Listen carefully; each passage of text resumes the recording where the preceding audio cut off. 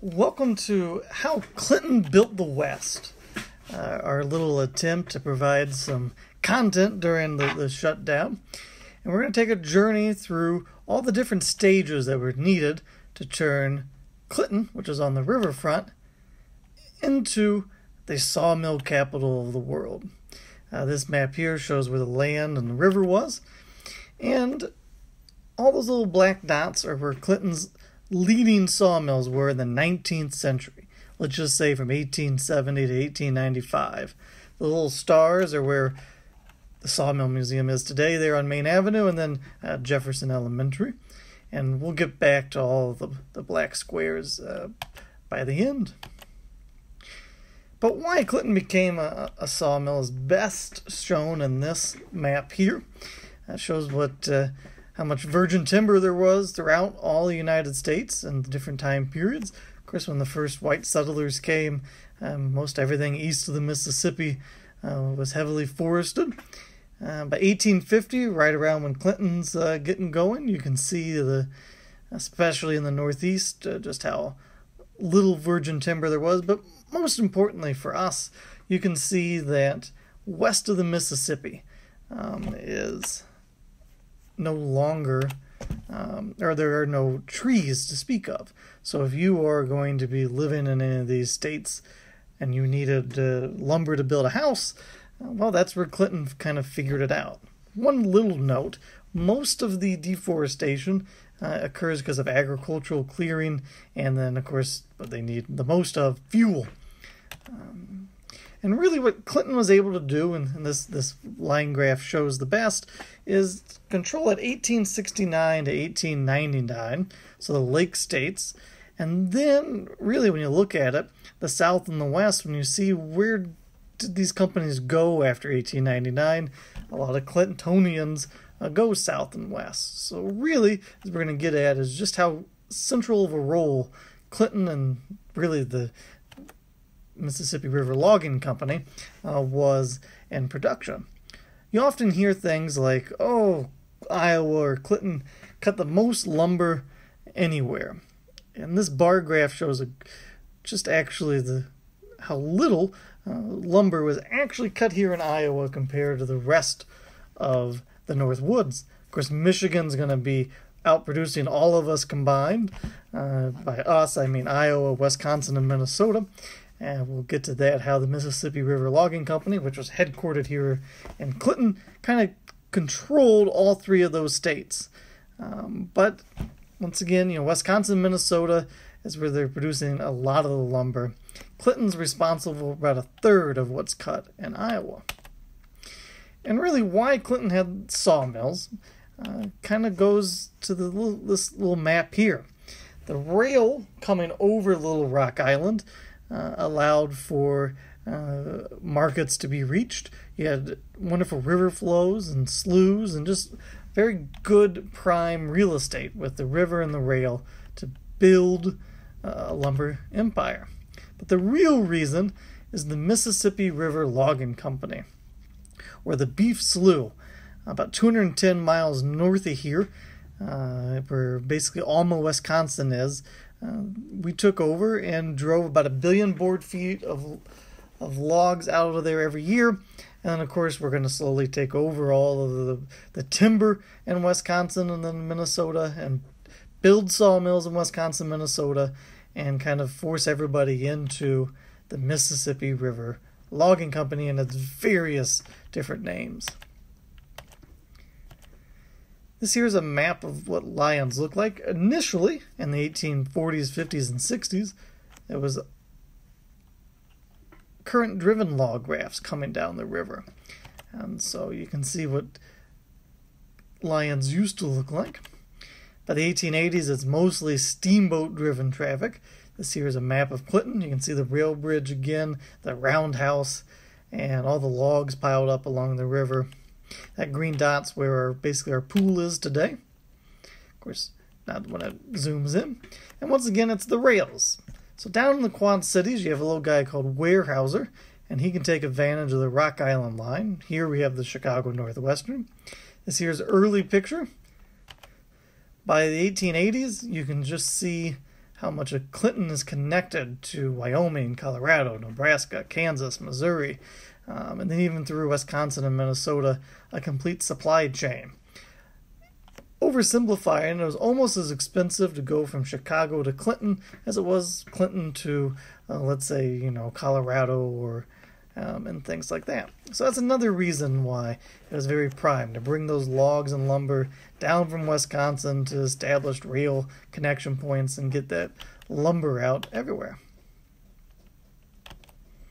A cleaned up version of that map once again shows Clinton and Dubuque and Davenport and all the different lines that could be connected. A little side, in the 1940s during World War II, Clinton's women were on the forefront of keeping commerce alive as they become Rosie the Riveters, and you can see these photos just about everywhere. But it was these big steam locomotives that were going to make Clinton a central player in the lumber industry. But you had to get logs, and that's where our story starts, is how we got logs from Wisconsin and Minnesota. Before settlement, this was the diversity of the North Woods. You can see just the rich biodiversity of all the trees. And really we're looking at the central and northern part of Wisconsin. And a little north of the oak forest, the tan part. And as a result of the Mississippi River Logging Company and various entities, you have this picture here. And, basically, we took out all that green and either cut it into lumber there or send it down the rivers and things like that. But it was really owning all of that timber. That was the idea of Weyerahaeuser from the Quad Cities, the president of the Mississippi River Logging Company. Joyce, Young, and Lamb, Clinton leading lumber barons, were usually the largest shareholders. And eventually all but Knapp, Stout, and Wisconsin are in essence going to be part of this, what we'll just call monopoly in Wisconsin and eventually Minnesota. Key difference in Michigan, they stay independent owners and whatnot, whereas once again, basically Wisconsin, Minnesota, Iowa, and Illinois was just a handful, a dozen or plus really large interests. A lot of people ask, what were the forests like? The trees were super tall, but they were not necessarily very wide. In one source, the average width was about 18 inches.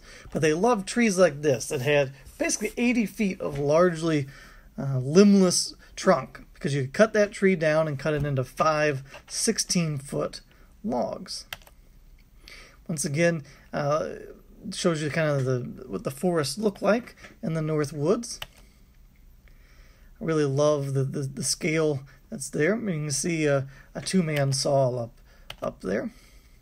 And of course, the first thing you did is you built a logging camp, cleared some logs, built a camp, and then you would clear the forest around it.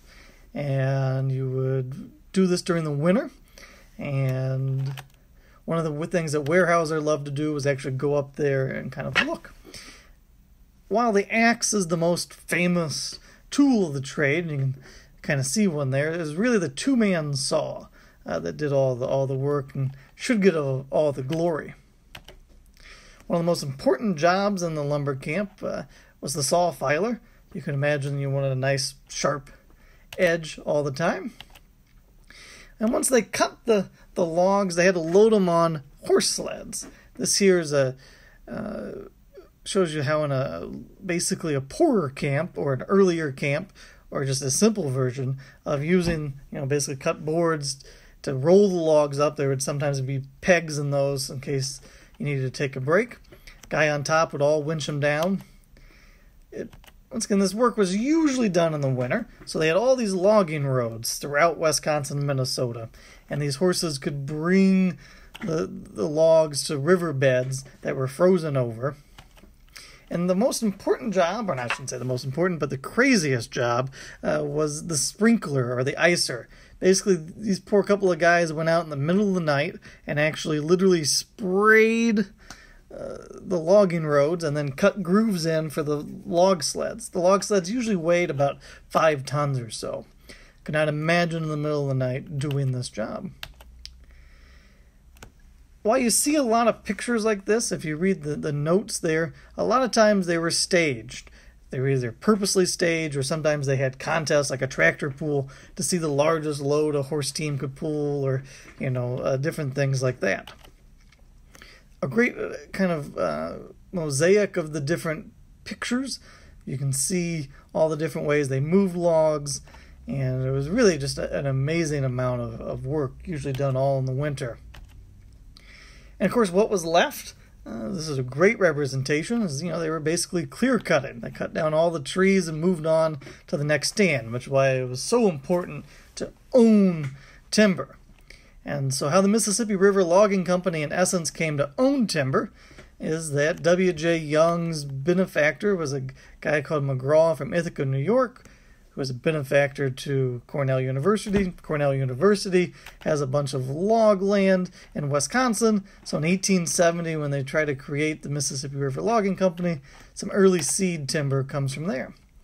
I really like these pictures because while technically women and children weren't in the camps, that was really based on the early camp life. As more and more immigrants came in, women and children joined the camps, or they lived just outside the camp. Various different histories, but really when you look, my favorite version of this is when they went and did like a census in the woods. They didn't find any women, and yet there's countless diaries and pictures showing women and children, and it was just a really good thing. One of the things they thought they were doing, right, is clear cutting that allow for farming, and of course you already have some ready-made houses. But didn't always work out the best. Really good picture. Really a more typical log sled and a lumber camp, or a logging camp, there in the middle of the winter. Quite amazing. Eventually, Shea locomotives and things like that are going to, try to replace a lot of this. But that's really more after Clinton's guys get done with the North Woods. And once again, this is what's kind of left. This was all forested, mainly pine logs, and it was pine logs that was needed to turn into lumber to build houses and businesses and things like that. So once again, 1870, the guys down here, Weyerahaeuser, Joyce, Young, Lamb, and others, created the Mississippi River Logging Company, which stage one is to control the timber. So buy timber, have logging crews, and then control the rafting. And this here is a great picture of the Beef Slough. You can see right there in the center where it was, all those little waterways that you could build rafts in and actually go right into the Mississippi River. Just once again, a little north of Alma, Wisconsin. This here is the heart of the operations. Actually, some Michigan owners tried to do this. They kind of ran out of money. Lots of backstory. And once again, 1870, we're sitting down here going, this would be a perfect place for rafting networks. They all had different tools, some real fun things. The one that always stood out to me is the caulk boots.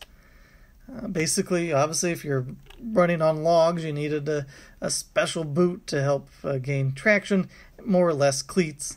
But I don't think baseball players today probably fix their own cleats too much, but they might. What's really bizarre to me is this is all occurring right after the thaw, the river drive. So as the snow melts, they need to move the logs into basically the river to get to the rafting networks, the sorting networks.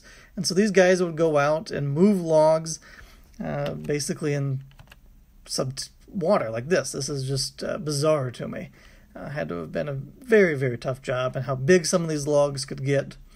Rough water, rapids, and different things like that. And of course, this is how the sport of log rolling developed. You had basically people who were doing this to survive, right? As you're hopping from log to log, and quickly they realized crowds could build up, and then if you have a crowd, you might as well kind of do a formal event and charge for it. But this was life or death for them at first. We have a video game here at the museum that really kind of tells Stephen Hanks' story. He's the first and last river raft pilot, or log raft pilot on the river.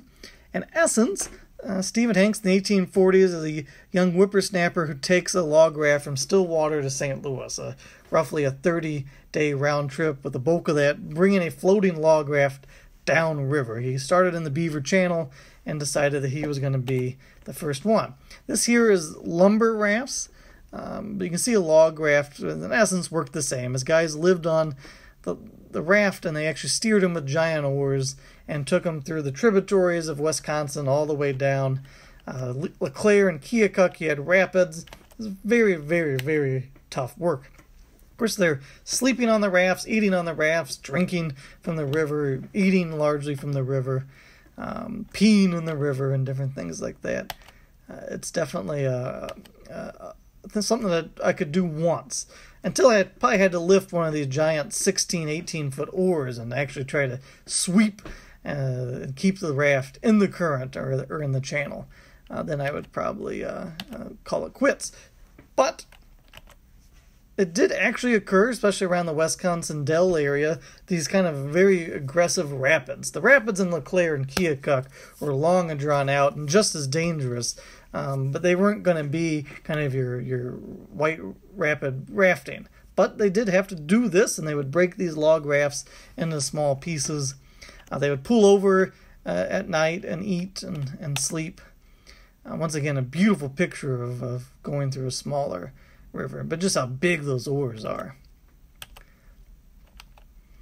And then eventually, they're all driven by steamboats. And actually, the brilliance of the Clinton loggers is that they created a thing called the braille system. They actually basically made little cribs of logs, and those cribs were then tied together into a large raft, and those cribs can be broken into pieces as they came down river. Every log had its own mark, and so you knew which sawmill it was supposed to go to, and you didn't have to live on the rafts. And you can see how they're all kind of tied together with chain, and larger logs, they're kind of like tie straps. But another example of, you can see up close just the different ways they were actually able to secure these log rafts, and really just how big these log rafts were, a couple of acres.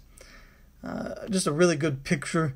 You walk out on the log rafts. Sadly, if you look at Clinton's newspapers, a lot of people drowned this way. They would come and fish off the rafts and things like that, and of course, if the log opened and you fell in, it closed on top of you. Not the best solution. Our swing bridge, a really cool picture. The Van Zandt is a very important name. He was basically a maker and a pilot from LeClaire. Weyerahaeuser was one of his main business partners. Once again, a great look at how these cribs were created and then tied together, and just how long. The boat in front actually helped steer the log raft as it came down river. So you had the tow, in essence, pushing and to help steer. And Lamb invented an engine that helped actually kind of steer the entire log raft.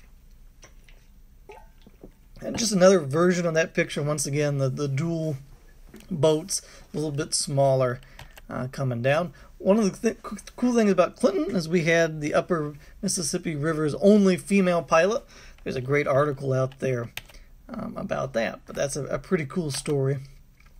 And of course, now the log rafts are down here, and so we'll take a little journey through where the sawmills were and what they are today.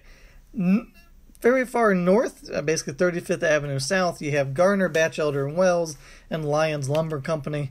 You can see what this is today. A lot of people know about the Pennsylvania Tire Company. Remember that. One of the office buildings is still an apartment. A little further south of there, but still in Lyons, Joyce Lumber Company. That's their office building where Bargain Bonanza was. You have Joyce's Slough and various things like that. And it was, up until the 1970s, pretty hopping. Where Clinton Lumber Company sat is where our pool basically was, more or less. When the Hosfords owned that, and when they went out of business, they did make sure that this became a green space. But really, the epicenter of it, though, is the Young and Lamb Mills, south of the rail bridge. This here that were giant mills. There were 6 of them in total. Lamb had 4 and Young had 2. And they just produced an amazing amount of lumber. And they're usually the largest shareholders of the Mississippi River Logging Company. And once again, what's crazy is, all these guys also had mills in Wisconsin and Minnesota that produced, usually someone like Joyce actually produced 2-3 times as much lumber. But once again, connecting all of those points south of the rail.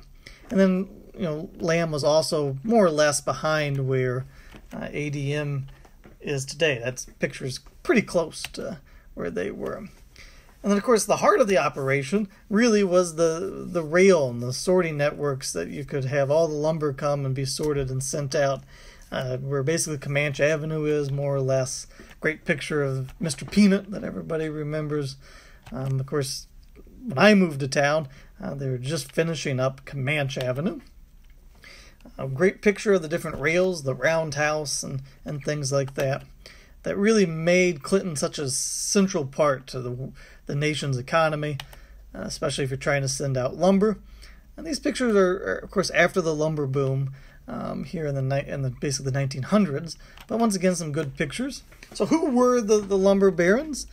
First, you have Lamb, Jane Lamb Hospital, the YWCA, many different things. That's Chauncey. He had sons Lafayette and Artemus.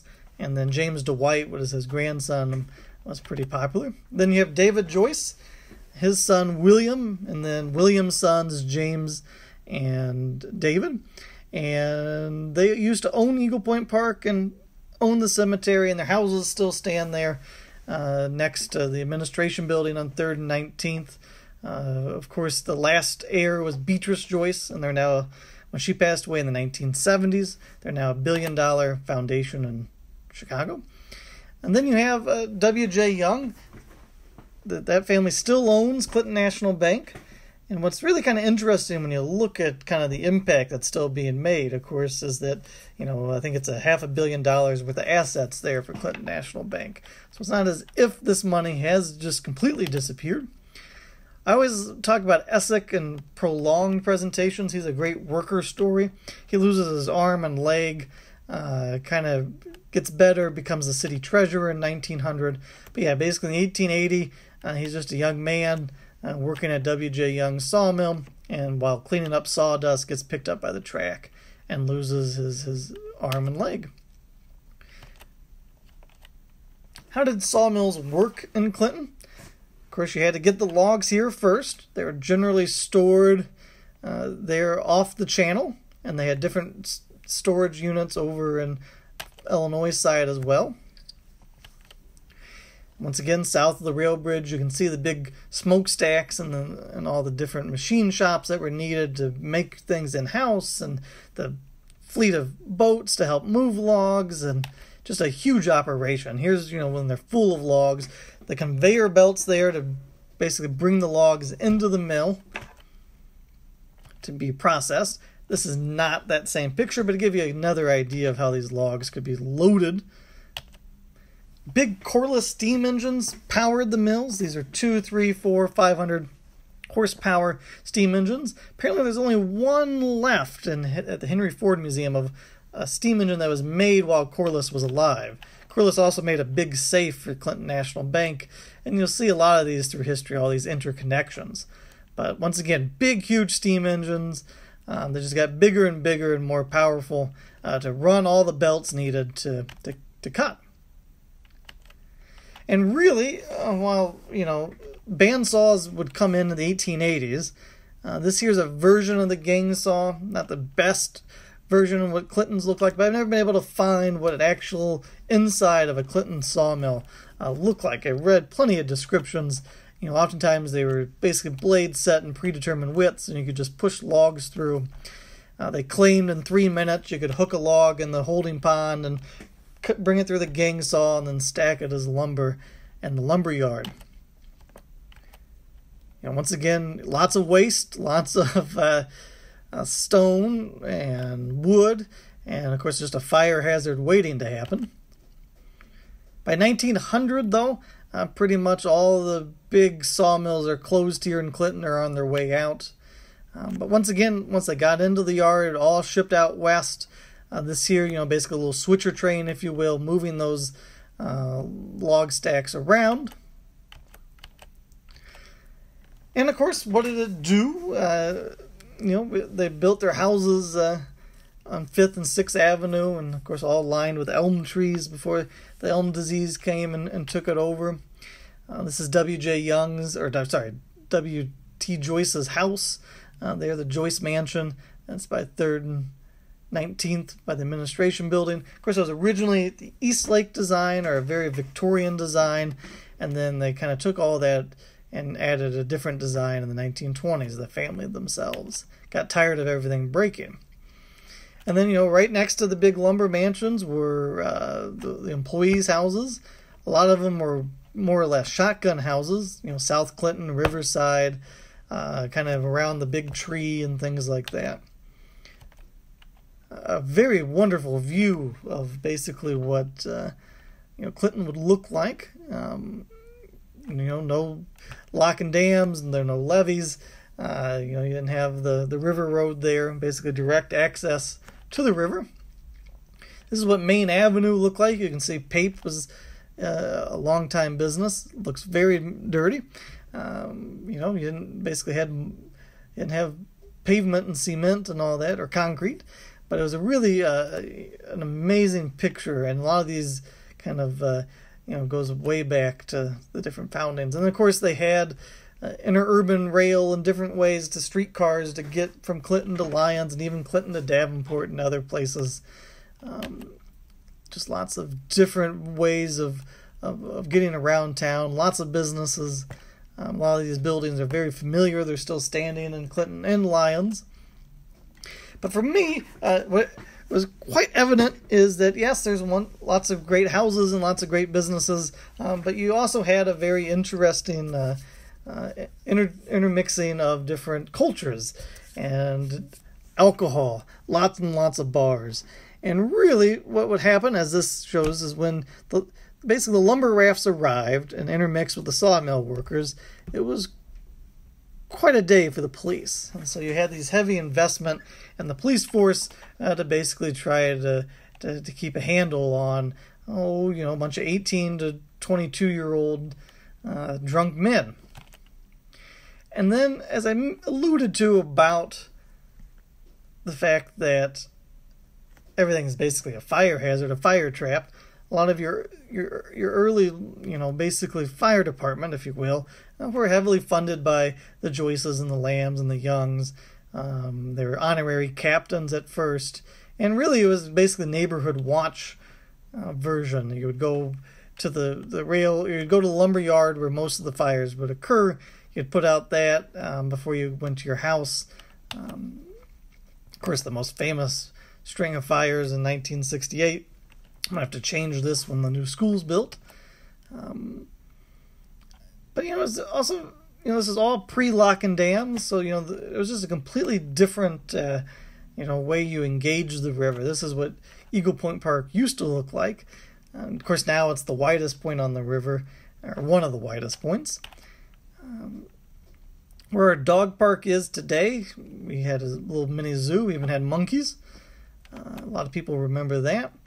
Then being on the river, really Clinton County as a whole was a very important part of Iowa's underground railroad system, but it seems like a lot of it was actually south of Clinton, more DeWitt and the western part of the county. But there are, of course, some underground railroad houses. One of the most famous people that actually got probably a start in the sawdust piles. His dad was a carpenter. He might have even worked briefly, because you could start working at 10, 11 years old in the sawmills. Felix Adler goes on to be the clown. Of course, Duke Slater, another great early person that's basically, coming of age post-lumber boom, basically taking advantage of this transition from a lumber center to basically something else. Why are there no more sawmills in Clinton? Well, the biggest reason is in 1893, there was a giant recession. People weren't building houses. There had been multiple recessions. They've been able to survive. But really, 1893, the workforce is drying up. The lumber barons themselves start passing away. They've moved south and west, or are looking to move south and west. So like Gardner, he goes to Laurel, Mississippi. The Joyces had acquired a bunch of southern yellow pine. Lamb and Weyerahaeuser go west. Weyerahaeuser gets a great deal from his neighbor up in Minnesota, 900,000 acres of virgin timber for $6 an acre. You can't beat that deal out in the state of Washington. So yeah, basically there's no work. They've cut a lot of the wood. They have new markets. The rails are connecting a lot of things. And of course, when they're passing away, their kids move on to different things. And one of the constant things I think had to make some impact, especially being on the river, was really just an uncertain, basically supply line with the constant floods. These are pictures from the 1880 flood, which, funny enough, actually probably helped cement us as the lumber capital. After 1880, up in Wisconsin, a bunch of Wisconsin guys' logs gets deposited in the beef slough, and as a result, we all join forces and become like the Chippewa Logging Company or the Chippewa Boom Company. And then in 1885, because we have such power, they all meet here in Clinton to figure out how to start dividing up Minnesota. But it really did have a huge impact. 1965, of course, is the biggest one in terms of it's the last one, so that's why it's the biggest one. Not necessarily the biggest flood, even though it is. It's really just a complete remaking of Clinton's riverfront. And so, Curtis Company is there, and they're flooded, and the W.J. Young machine shop is still there, but we're going to build the levee and clean up the river. And what replaced sawmills? Here in Clinton, basically value-added production of, eventually corn syrup and sugars, and then cellophane, and of course we got Lyondell and various things today. Basically still processing a raw material into something.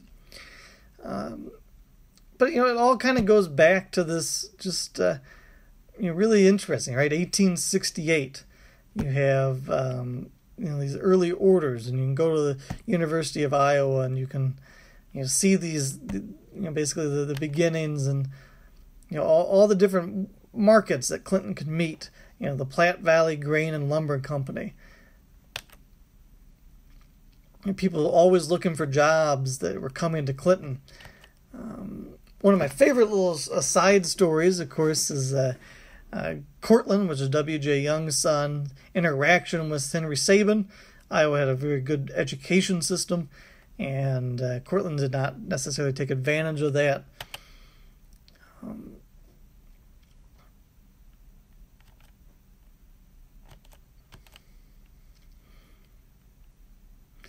And simply, very early on, they realized something, and that was a big driving force behind, in essence, the competitiveness of Clinton's lumber capital.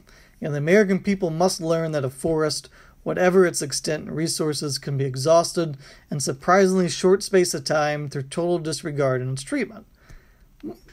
Really meaning that, basically there was always a new log source, always a new timber source. It was always the next, always looking forward to, basically the next year's quotas, even that day's quotas, instantaneous communication and trying to secure a production line. And, of course, it's interesting you have that, and then, of course, you have the button industry right afterwards. And really the river was, highly changed because of the logging industry. In fact, the river was pretty much just good for log rafts and pearl buttons for a while. And then, of course, this renaissance, the rebirth, is the locking dams, the more and more industry being built right here on the river and rail. And it always goes back to the river and rail. And that is Clinton's lumber story in about 30 minutes. This is almost like a documentary. Went pretty fast. Hopefully you can visit sometime soon to see the sawmill in person. I can tell you these stories in a little bit more detail, but thank you for joining me.